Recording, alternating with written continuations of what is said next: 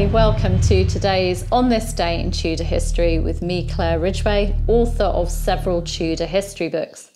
Now today I'm taking you back to late in the reign of King Henry VII. For on this day in Tudor history, the 8th of May 1508, herald and chronicler Charles Wriothesley was born in London. And by the way, his surname is spelt Wriothesley, starting with a W, but it's pronounced as Wriothesley or Wriothesley.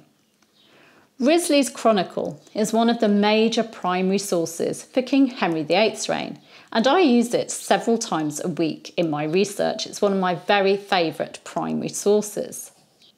But let me tell you a little bit more about Charles Wriothesley, and I'll also give you a link to read his chronicle in the description for this talk. Charles Wriothesley came from a family of heralds. He was the younger son of Sir Thomas Wriothesley, Garter King of Arms, and grandson of John Wright, Garter King of Arms, and nephew of William Wriothesley, York Herald. From the age of 3, Charles was brought up at Garter House, a mansion that was built by his father Thomas in Barbican Street, Cripplegate in London.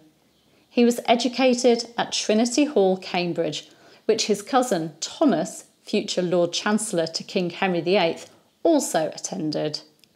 At the tender age of just 16 in 1524, Wriothesley was appointed Rouge Croix Pursuivant, a junior officer of arms of the College of Arms. It is thought that he also began service to Thomas Audley at this time. In 1529, he became a gentleman of Gray's Inn, one of the 4 inns of the court in London.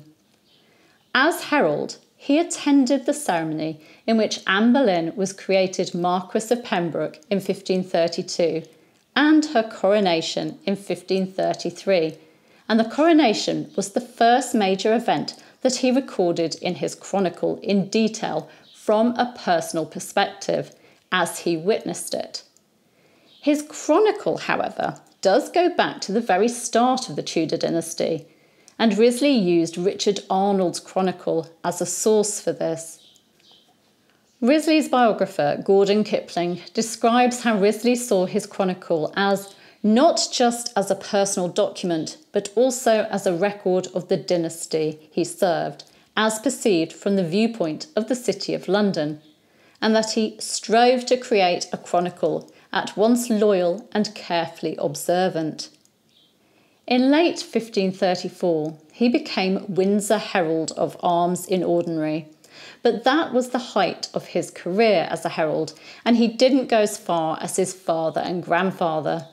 Perhaps this was due to the death of Audley in 1544, and then the fall of his cousin Thomas Wriothesley in 1547. It is thought that Charles Wriothesley married twice, but there's no mention of any children. He died on the 25th of January 1562 at his lodgings in the home of painter-stainer Sampson Camden, and was laid to rest at St Sepulchre's Church, Holborn, in a lavish funeral paid for by his fellow heralds. As I said, Wriothesley was a herald. If you're wondering what that means, a herald is an officer of the College of Arms whose job it is to oversee state ceremonial precedence and the use of armorial bearings, and historically to make proclamations, carry official messages, and oversee tournaments.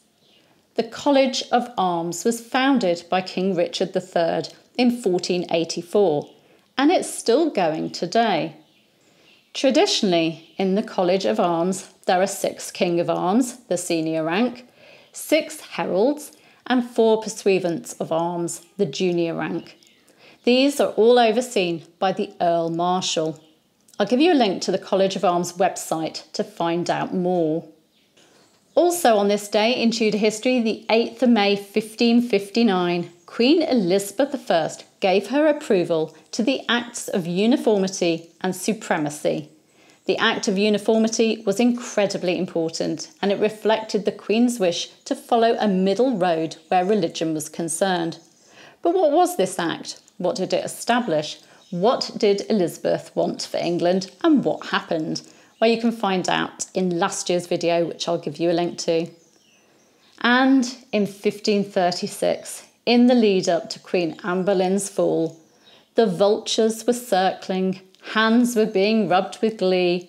But who were these vultures and what were they after? Well, I'll give you a link to the video to find out more.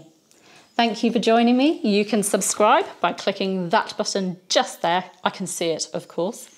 You can give me a like and leave a comment, and you can hit the bell to be notified as these videos go live. Take care. Bye-bye.